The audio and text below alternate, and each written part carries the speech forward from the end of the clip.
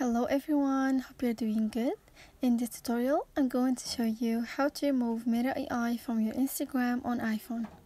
Firstly, you have to clear the cache of your Instagram. So what you should do is to open up the settings app and scroll down a little.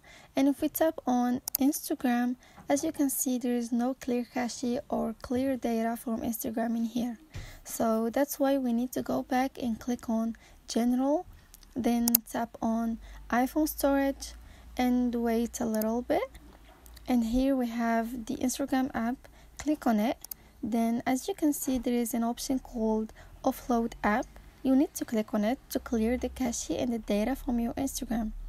So now that you clear the cache, you can see that there is no more Meta AI on your Instagram, so it's automatically removed from your Instagram.